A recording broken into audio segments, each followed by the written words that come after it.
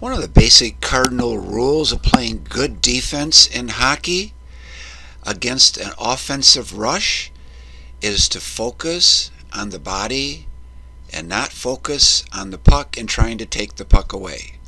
In this video clip, we're going to see a good example of what happens, whether you're a young player or an older player. If you focus on trying to take the puck away, you're going to get yourself in trouble and take yourself out of position and allow your opponents to create scoring chances. In this particular case, we're going to watch the defender in the dark uniform utilize a sweep check, and the result of that lets the opponent get on by him and create a good scoring chance.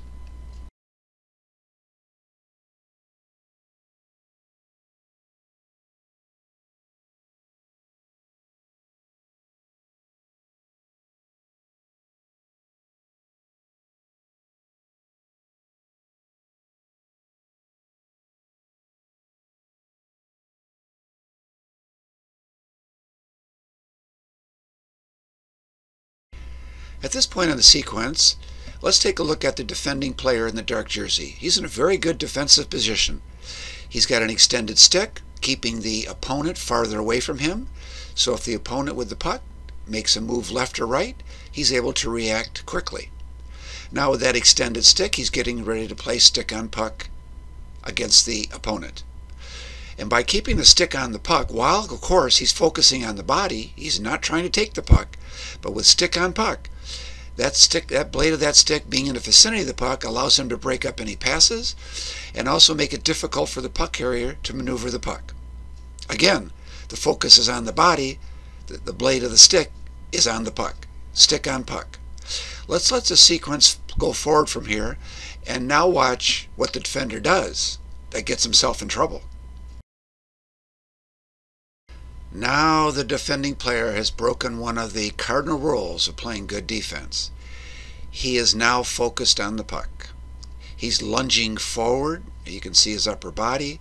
He's shifted all his weight to his left side, and he's sweeping the stick across trying to get the puck. And the puck carrier notices this, and he does a change of direction from the puck carrier's right to his left, going the opposite direction of where the defender is going to the outside of the rink. The puck carrier is going to the inside of the rink. Critical mistake being made right here by playing the puck. In this part of the sequence now, we can see the result of trying to play the puck. By doing a sweep check and sweeping that stick across, and now the stick is to the outside of the rink. Where if the player would have been playing stick on puck, his stick right now would be extended and would be in the vicinity of the puck.